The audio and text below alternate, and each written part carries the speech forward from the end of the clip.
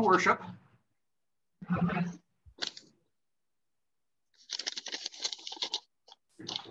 And can you give us a call to worship? Oh, yes. I'm sorry. I'm not prepared. Okay. Oh, you're not? No, I'm not. We are. I am not prepared. Where am I?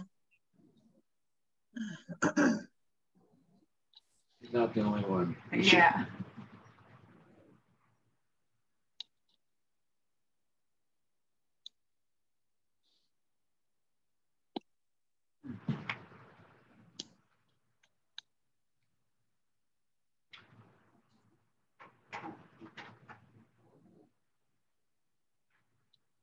So welcome everyone to worship.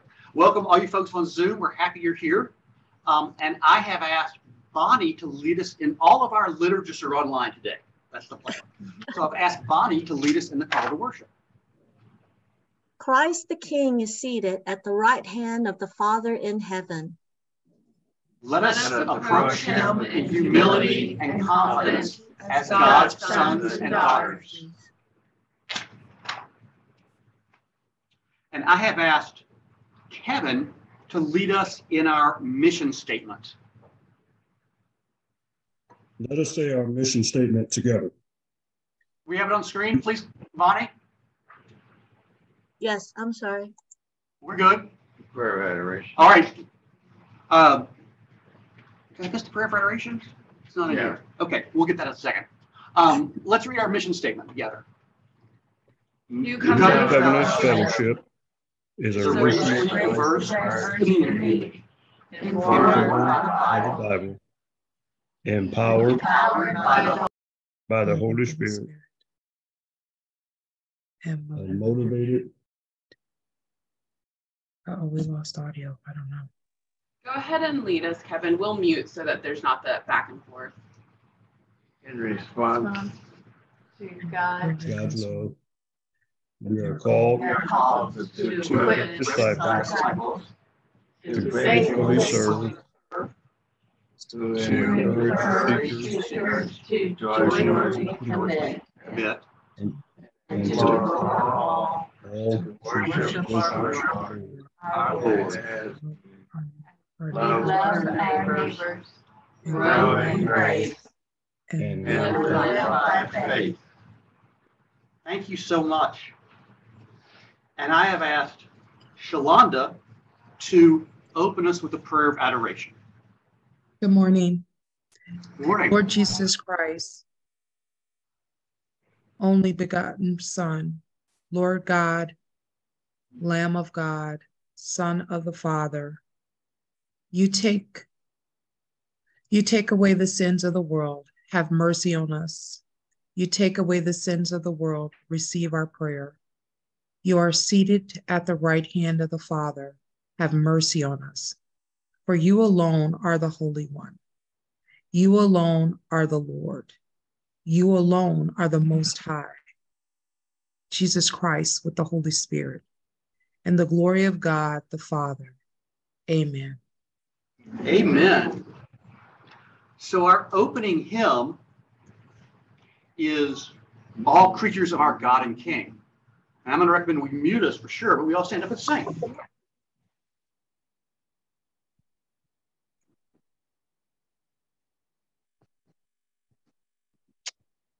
If we say we have no sin, we deceive ourselves, and the truth is not in us. But if we confess our sins, God is faithful and just. He will forgive our sins and cleanse us from all unrighteousness. In humility and faith, let us confess our sin to God.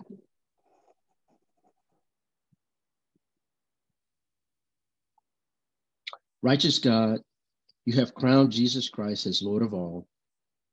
We confess that we have not bowed before him and are slow to acknowledge his rule. We give allegiance to the powers of this world and fail to be governed by justice and love. In your mercy, forgive us.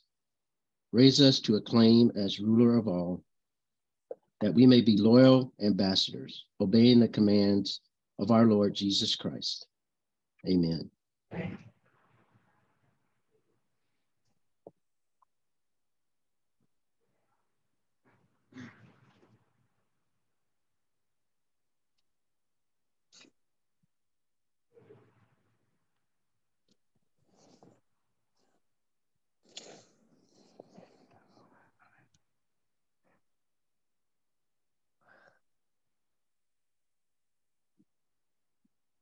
Amen.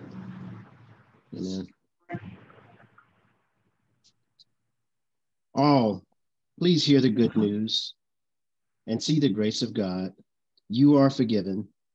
We are forgiven. We are to go and live in the light of love. Thanks be to God. Amen. I invite all those on Zoom now to unmute themselves as we extend God's grace to one another and share the peace we have been given by greeting each other with the words, may the peace of Christ be with you. And also, with you. Also with you. And Peace also of with you. Christ, everyone. peace of Christ. Peace of be Christ to you. Peace. Thanks for your help this morning. Peace of Christ to you. Peace of Christ. Also with you. Peace, Don. Peace of Christ, Don. Yeah. Peace, Trish. Happy to be with you, Don. Need it? Kevin, you're looking great. Right. Yeah. You doing okay? Oh, you're muted. Yes, sir. Okay. Great. Peace of Christ, Robert. Peace of Christ. Peace of Christ to you. Bonnie. Thank you. Peace of Hey, Christ. y'all. Peace of Christ. Peace of Christ. Peace of Christ, everybody. Peace of Christ. Peace, Chris. Peace of Christ to you all. Peace of Christ.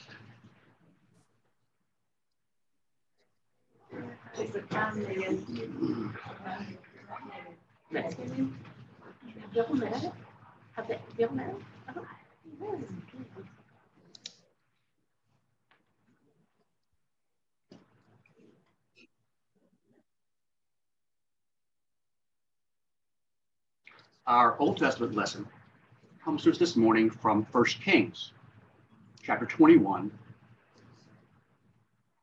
verses 17 through 19.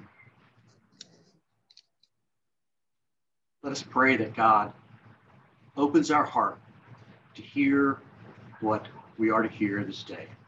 Amen. Then the word of the Lord came to Elijah the Tishbite, saying, "Go down to meet King Ahab of Israel, who rules in Samaria. He is now in the vineyard of Naboth, where he is gone to take possession. You shall say to him, 'Thus says the Lord, have you killed and also taken possession?' You shall say to him, 'Thus says the Lord, in the place where dogs licked up the blood of Naboth, dogs will also lick up your blood.'" Holy wisdom, holy word. And our New Testament lesson is the Christ hymn from Philippians, chapter 2, verses 5 through 11. "Let the same mind be in you that was in Christ Jesus, who, though he existed in the form of God, did not regard equality with God as something to be grasped, but emptied himself, taking the form of a slave, assuming human likeness, and being found in appearance as a human, he humbled himself and became obedient to the point of death, even death on a cross. Therefore, God exalted him even more highly and gave him the name that is above every other name, so that at the name given to Jesus, every knee should bend in heaven and on earth and under the earth, and every tongue should confess that Jesus Christ is Lord, to the glory of the Father. This is the word of the Lord. Thanks be to God. O Lord, uphold me that I may uplift thee. So I spent the first part of this week in Georgia with my mom. And on Friday, when I was bringing her home to the retirement center where she lives, I ran into my 6th grade teacher, Miss McFarland. Wonderful, wonderful lady. She lives in the same building, and she recognized me after I said who I was. She recognized the beard and said, hello, Ellis. She said, you'll never believe this, but I just ran across an old assignment that I gave your class in 1976. I asked all the students to go home and find an example of the good news in the newspaper. And you all brought them back, and I made a big collage. Now, this caught my attention since I'm preaching on the good news today. Now, I was thinking, what did I have in mind as a sixth grader about the good news? And I said, is this something I can take a look at? She said, sure, come on up. So we went up to her apartment, and she rustled around and pulls out this giant poster. Right? And Bonnie, I took a picture of it, so Bonnie, you can show it to us.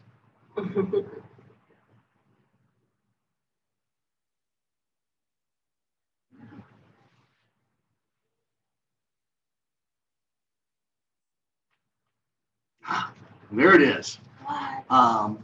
Who says there's no good news in the newspaper?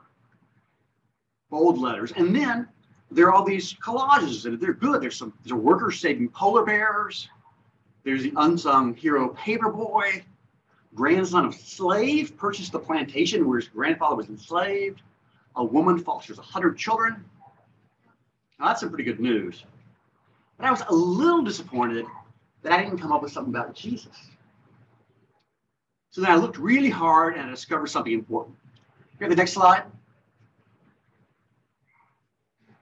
It wasn't me.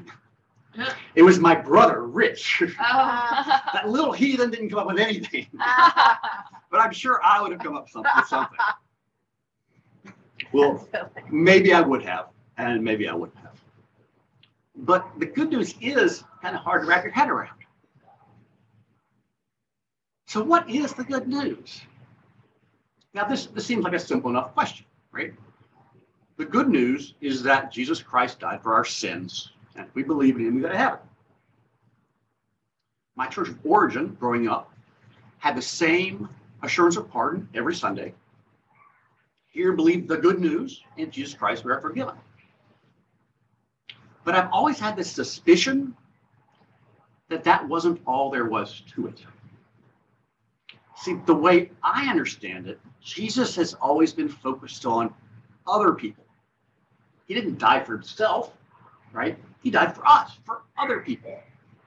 And we're supposed to follow in Jesus' footsteps. So it never made sense to me that the good news was about me, even if it's a large collection of me's. Right? I don't trust this me Christianity. But recently I read this book. It's called Salvation by Allegiance Alone. It's by this guy named Reverend Dr. Bates, right? He's nobody, but he's this genius book. And he explains it a little differently, a little bigger. That the good news is actually better than what we usually say. But I know that I can't say the good news is not that we're saved in Christ, because that would get us into Facebook, and it would go viral, and I get in trouble for being heathen. And so I'm not going to say that's not the good news. But today we're going to talk about the better news. And that's the title of the sermon, the better news. And here it is.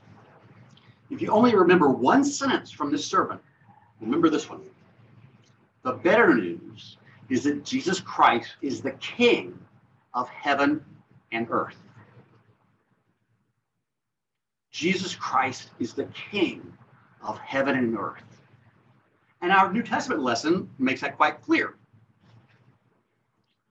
Now, wonderful things flowed from the kingship of Christ. And first, and this is the one we always think about, is that the king has the authority to pardon his subjects, right? Pardon us from our transgressions. But the second is, since Christ is the king, we know we aren't the king. And in fact, none of our other worldly leaders are the king.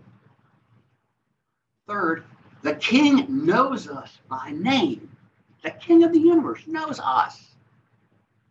And finally, because Christ is king of heaven and earth, he is everyone's king, not just the king of Christians. So those are the things we're going to talk about today. Now, this reading comes from Paul's letter to the Philippians. It was the last letter he wrote that we know of. He wrote it from prison in Rome while he was awaiting martyrdom. But this particular section, he didn't write. And everyone is suspicious there's stuff in the Bible that the authors didn't write. But this was not put in by some scribe 100 years later. This was actually written earlier, right? This is Paul quoting a hymn that had already been accepted in the Christian community.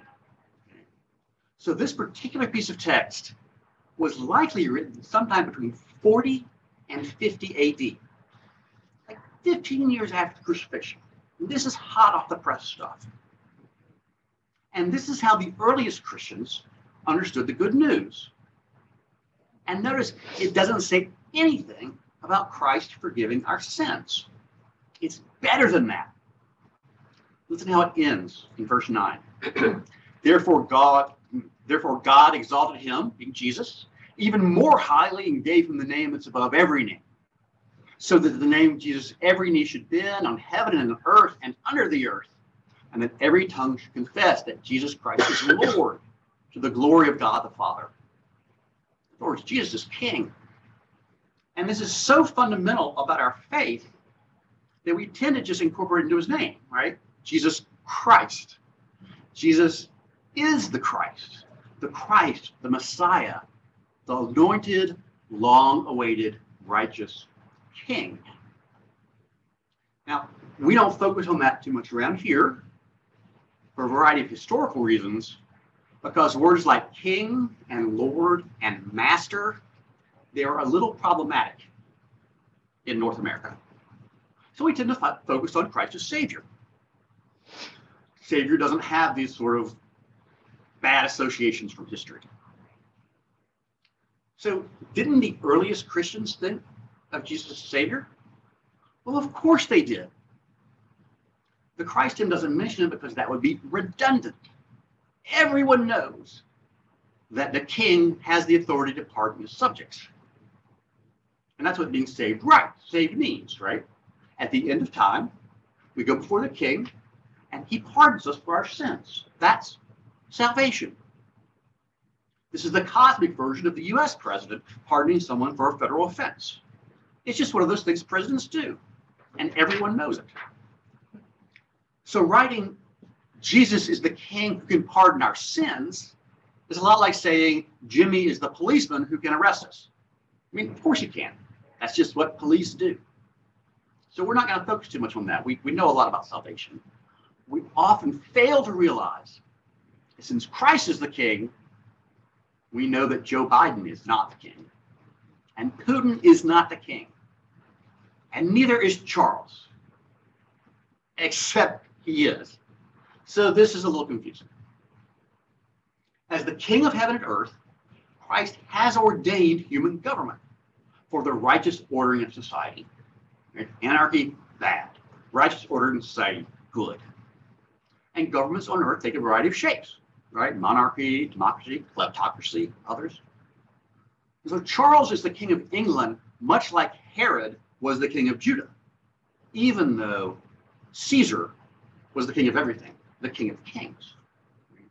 We call Herod a client king. In the same way, Charles and Biden and Putin, they have their positions in government, and Christ is the king who reigns above them, whether they like it or not. And this has really important implications for us. It makes politics less important, and it makes politics more important. See, it's less important because we know it is not ultimate. The 2024 election cycle is starting to heat up already. It won't be long before we're just inundated by polls and political ads and scandals, debates. Now, I don't know about y'all, but I tend to get really wrapped up in that kind of stuff. In fact, if there were a debate on Sunday morning, I might be tempted to skip church to watch it. But that is backwards, because it's forgetting that Christ is the king. Focusing on that kingship helps me remember that human politics, while they're important, are not ultimately important. On the other hand, Christ's kingship also makes government more important for Christians, because Christ expects humans to govern the earth in a righteous way. I'm pretty sure Christ does not condone the fact that in the U.S., 1 out of every 3 African-American boys can expect to go to jail. I suppose our government does a lot of things that Christ doesn't like. So what can we do about it? Well, this morning we saw Elijah going after King Ahab. Now, I won't go down the rabbit hole of 1 Kings and all what that was about. The point is just that God sent the prophet to say to Ahab, you have done wrong, and God is not happy. Christ allows us to protest unrighteous government actions. And when we do that, we're fulfilling a prophetic role. Now, that's not the same thing as saying the United States is a Christian nation. And it's really important. Saying we're a Christian nation, that's dangerous ground. We're a democracy, but we get to vote as Christians. Right? And if we, the Christians, are outvoted by people with a different opinion, they win, we lose, and that's fine. I'll take democracy over theocracy any day, even a Christian theocracy. Now, Christ doesn't call everyone to be prophets. Okay? You're not sinning if you choose to stay home instead of going to the march. Some of us have more Martin Luther King in us than others, and that's fine. And I also want to say that no one gets to tell us what righteousness looks like, right? We get to study scripture and history and science and our own consciousness and whatever else, right? And decide for ourselves what is pleasing to Christ and what isn't. And if other people, especially if other Christians, come to a different conclusion, I hope we don't just call them names, right? But I hope we can use this as an opportunity to sit down and talk to them and get to know them and study with them, and then find what are the roots of our disagreement. Is it just vocabulary? Is it different weighting of scripture? You know, how do these faithful people come to different opinions, even opinions that we find hateful? So another consequence of Jesus being king is that he knows us and loves us. So 10 or 15 years ago, Lucy and I rode in an elevator with Joe Biden. Honestly, I had no idea who he was. Of course, Lucy did. She told me. And I said something profound like, Senator, thank you for working so hard for the American people. And I shook his hand, right? That's as close as I will ever get to the President of the United States, right? I talk to Jesus every day, multiple times throughout the day, and I hope you do too. And if you don't, I suggest you try it. Jesus knows us, he loves us, he encourages us. Occasionally we receive insights that we think might be from him. And that's dangerous because it could be wrong. But we could be right. I'm thinking maybe I'll preach about that next week. But the point is that we're all involved in a loving relationship with the King of the earth, the King who cares for us individually, personally. And I hope that feels as good to y'all as it feels to me. Now, for my next point, we have a little video. And is our example. Lucy, could you play that video for us? Lucy. You're Lucy. Play the video. Bonnie.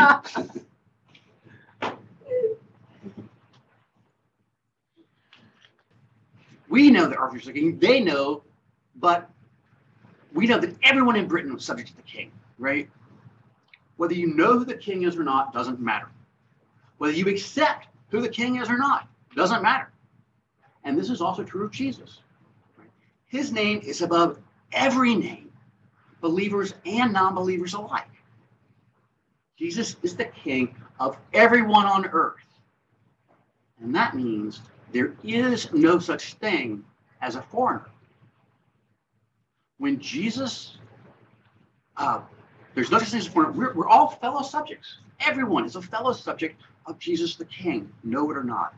When he ascended to heaven and was enthroned on the right hand of God, the word enemy should have left our language. Now it hasn't, of course. But we can all try to eliminate it from our own personal vocabulary. regardless who is Jesus has appointed to govern any particular part of the earth, we are all citizens of the same kingdom. So as we've talked about, Jesus' kingship affects us in many different ways. We've talked about a couple this morning. He pardons for our sins. He reigns over all the earthly leaders. And he expects them to govern righteously.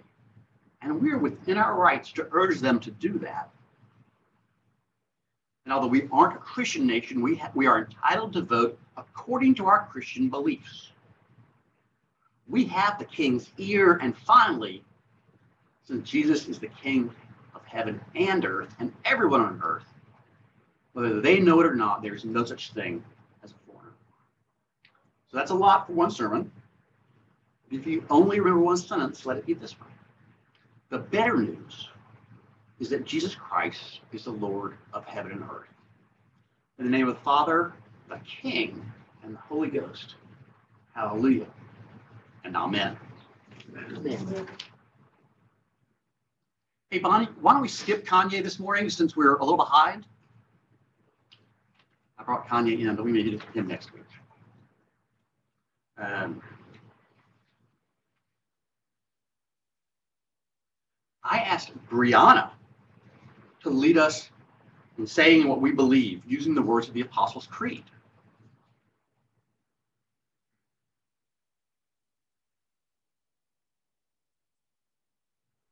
Okay. Good morning, everybody. Good morning. Let us say what we believe using the words of the Apostles' Creed. I believe in God, the Father Almighty, creator of heaven and earth, and in Jesus Christ, his only Son, our Lord, who was conceived by the Holy Spirit and born of the Virgin Mary. He suffered under Pontius Pilate, was crucified, died, and was buried. He descended to hell. The third day he rose again from the dead. He ascended to heaven and is seated at the right hand of God the Father Almighty. From there he will come to judge the living and the dead. I believe in the Holy Spirit, the Holy Catholic Church, the communion of saints, the forgiveness of sins, the resurrection of the body, and the life everlasting. Amen.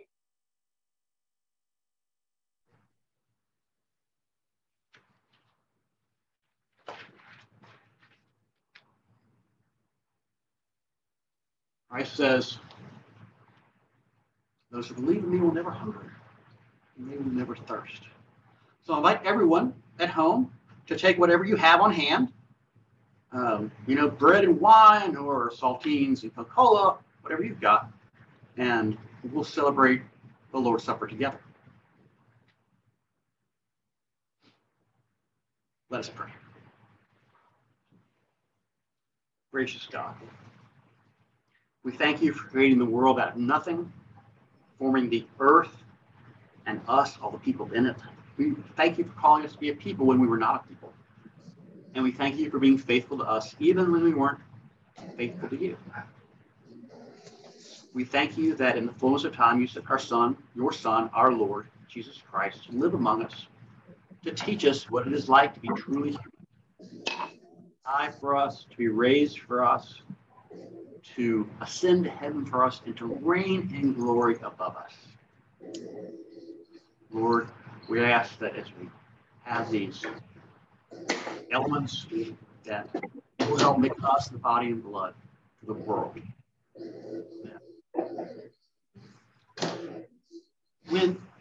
When Jesus gathered together with his disciples on the very last night, he had a chance to say the very last, the thing they would remember the most, and he did not give them a theology lecture. He gave them a meal. He took the loaf, and after blessing it, he broke it. He said, "This is God's body. This is my body, broken for you. Whenever you eat of it, do it in remembrance of me." And in the same way, after supper, he took the cup. He said, this cup is the new covenant, sealed in my blood, shed for everyone for the forgiveness of sins. Whenever you do this, do it in remembrance of me. Friends, brothers and sisters in Christ, these are the gifts of God for us, the people of God. And we say, thanks be to God. Our custom is to take communion by intention, because everyone gets up and takes a little piece of bread and dips it into the cup and receives the element that way. There are some gluten-free crackers around somewhere. If you're gluten intolerant, I'm sure we can find them. Come, for all is ready.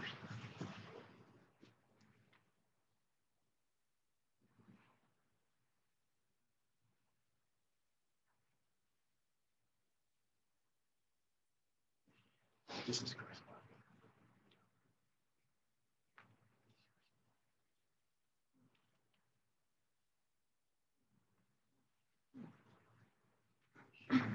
This is Christ's body. This is Christ's body.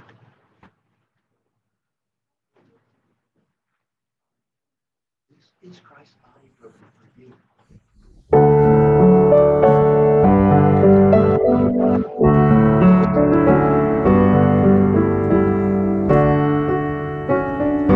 This is Christ's body broken.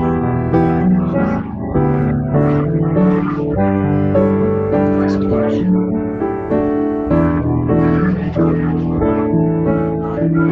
This is Christ's body broken.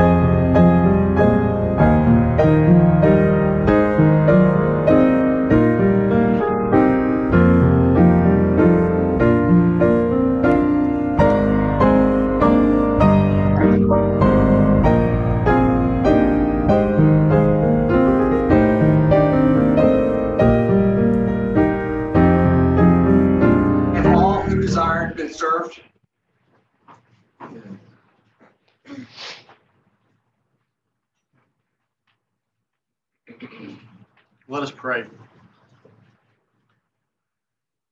Lord, we thank you for feeding us a spiritual food. Help us to remember that you are as present with us as this bread and this wine. This is in your holy name. Amen. Amen.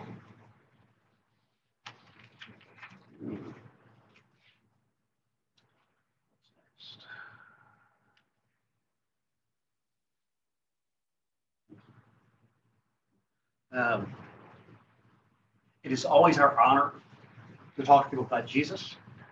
If you have questions about your faith, like to know more, or think what I said was ridiculous, or would just like to talk, come to know Jesus better, we have elders, we'd love to speak with you anytime. I'm available whenever. Pastor Trish is great. We're all ready to have that conversation. And it's an honor to do it. This is a moment where we have the opportunity to offer our gifts. our financial gifts, our talent, and our time. And we give online sometimes, and we write checks sometimes, we put money in the basket sometimes, but every time we pass the basket and touch it as a sign of our commitment to Christ.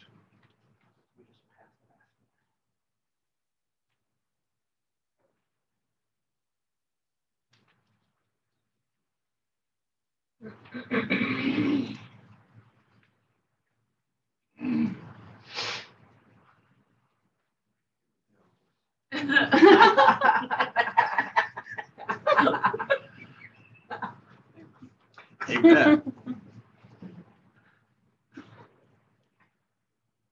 I got to pick the hymns, so we're singing one of my favorites. Sing with me now, rise and sing with me now in Christ alone.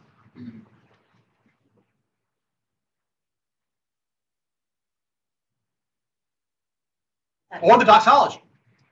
Yeah. Praise. Bonnie, do you have the recording?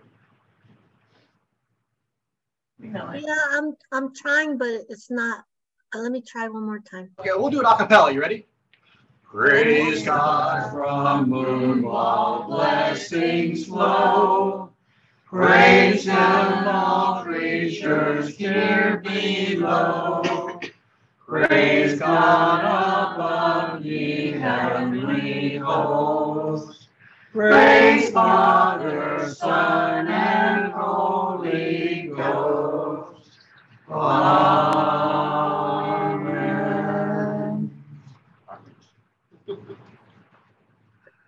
Okay. Now can we sing in Christ alone? No. We have a video and everything.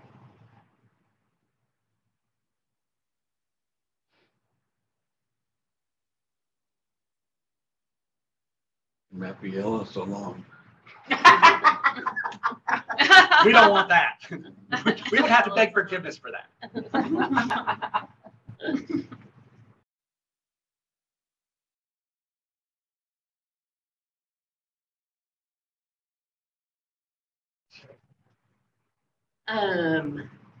We can sit down for them. No, I'll stand. Okay.